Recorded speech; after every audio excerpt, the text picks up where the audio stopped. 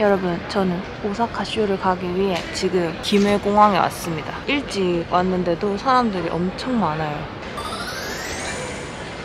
어제 김해에 와가지고 지금 오전 비행기를 타야 돼가지고 어제 숙소를 예약해서 잤는데 와, 위층에 애기들이 하도 뛰다녔어가지고 잠을 좀 2시간도 못 잔 것 같아요. 지금 현재 시간 오전 6시 53분.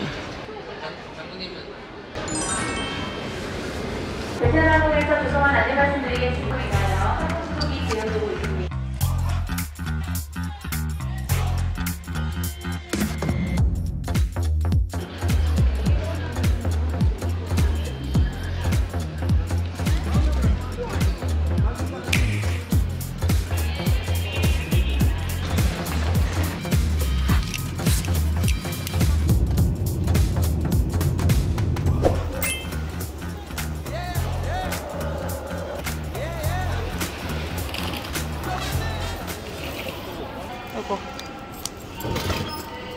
이거야.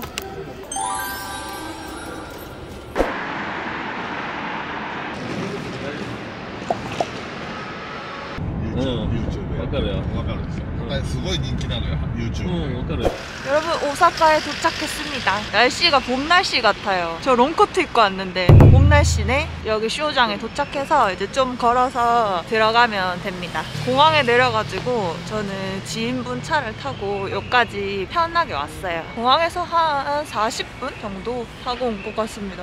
근데 뭔가 아직 일본 온 것 같은 느낌이 좀 안 들어요.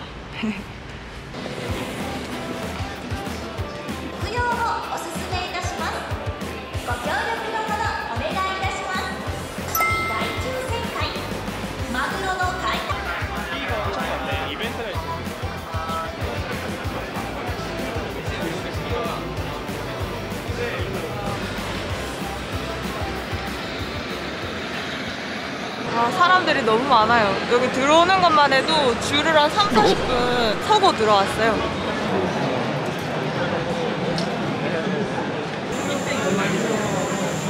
로드가 너무 예뻐요.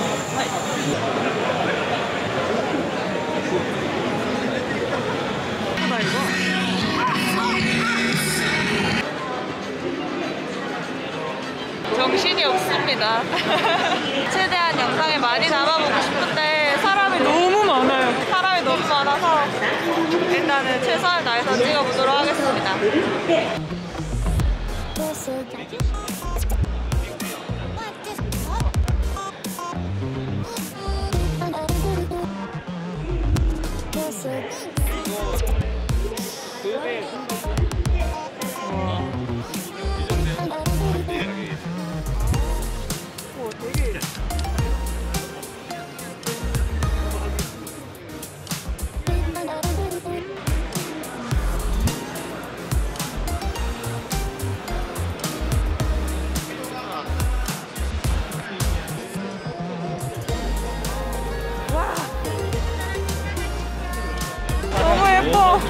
너무 예뻐. 너무 예뻐 이거.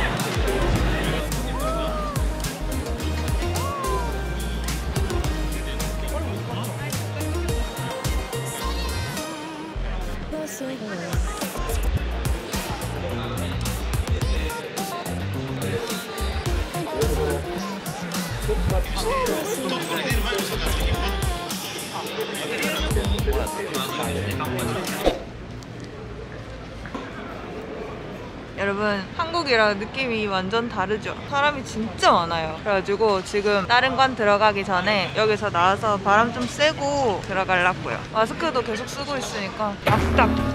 여기가 관이 4개로 나눠져 있는데 아까 전에 들어갔던 관 말고 다른 관으로 왔어요.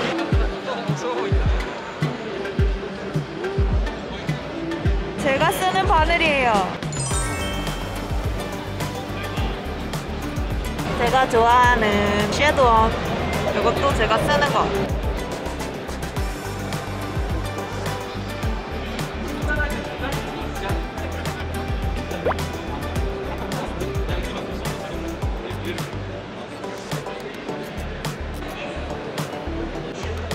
와, 여러분 가격 보세요. 가격. 이야.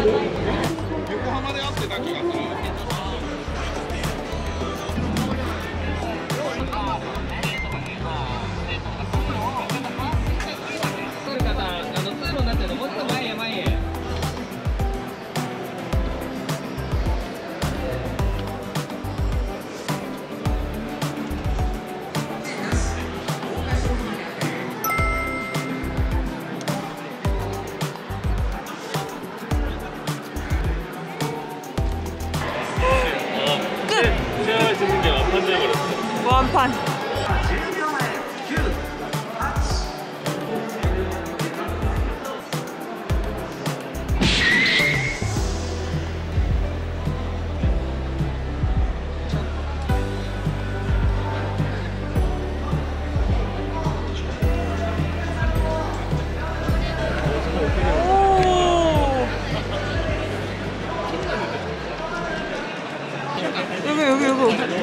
요게 저렇게 안에서 떨려요. 신기하다. 이건 다리가 4개. 대박. 와. ちなみに実物はこっちですよ。実物これ。実物がこれで、これの1700本分、2000本、約2000本がこれ。 이걸로 낚시할 수 있나요? 釣れる。釣れる。釣れる。使ってください。 아리가또 고자이마스. 우리나라의 레이 같은 크기인 것 같아요. 근데 바퀴가 완전 높아서 이거 대방사륜이지. 오, 신기하다. 이거 무슨 작품 같은데?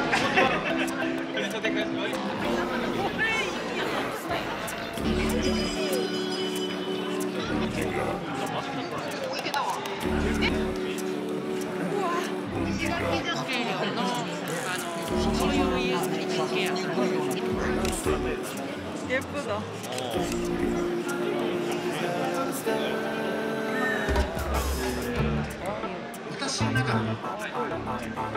이게 이렇게 안에 다 입을 수 있는 거? 이렇게? 제가 좋아하는 수박색이죠.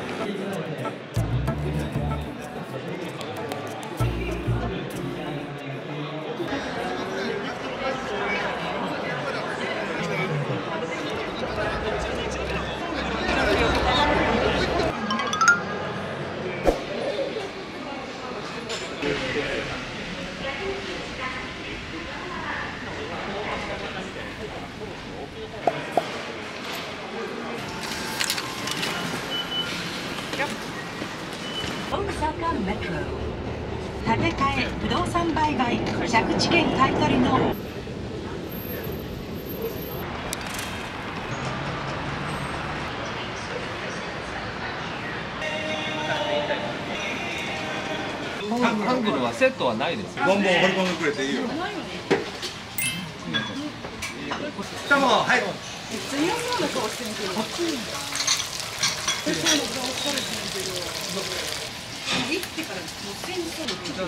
つけて。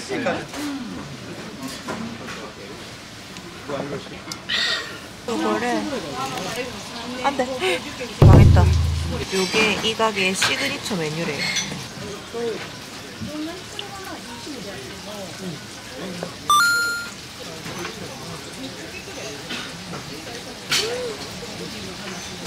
맛있어.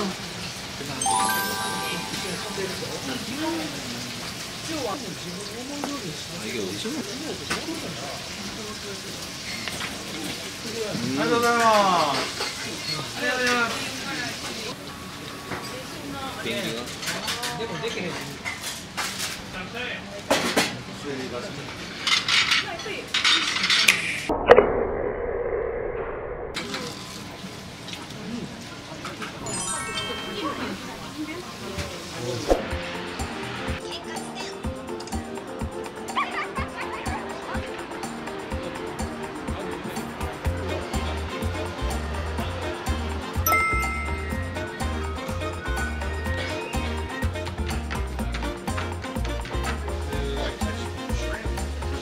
Blue runs we can use when the overtime.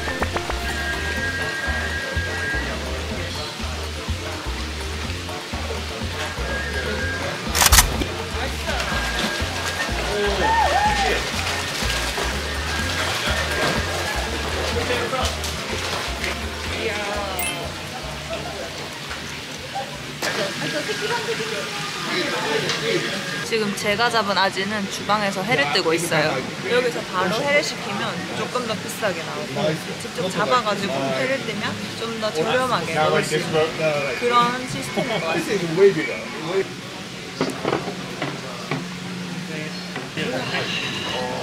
So no more fishing. And 이게 기본 안주래요. 보통 들어오면 맥주를 먼저 시키기 때문에 이렇게 기본 안주. 약간 참치에 청양고추 섞은 것 같아요. 이거 제가 잡은 거예요, 여러분.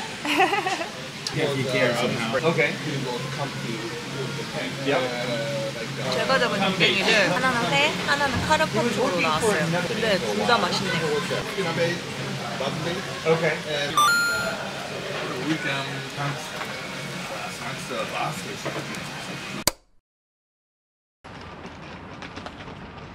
굿모닝. 오하요 고자이마스.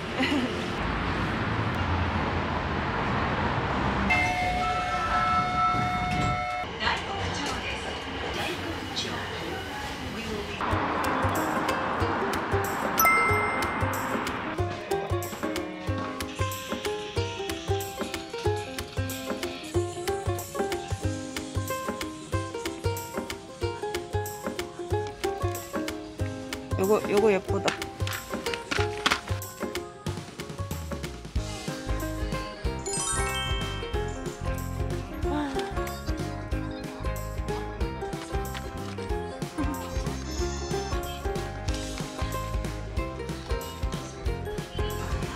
포장 어떻게 이렇게 귀엽게 했대? 요거 필요했던 건데. 여기서는 그렇게 많이 안 살 거예요. 왜냐하면 여기 말고 한 군데 더 갈 거거든요. 그래서 여기서는 좀에 사고 곧자로 가서도 또 사야 되니까. 이거 보세요. 여러분 어제 박람회에서 봤던 거, 발 달린 거. 귀여워.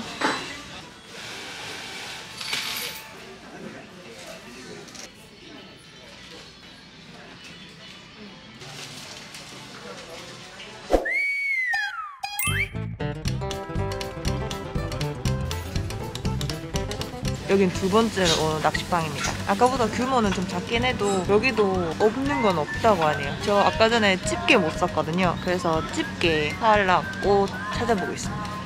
우와, 여러분 생미끼예요. 생미끼. 와, 여러분 이게 다 생미끼예요. 와,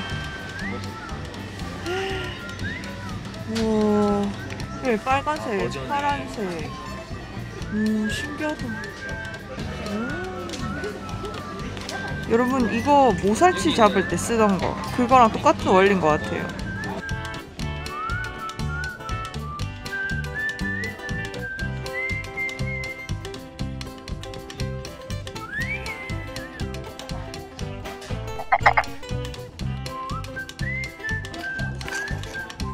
이게 뭐야? 새우예요, 새우. 여러분 오징어예요, 오징어. 우와. 여러분 이거 보세요.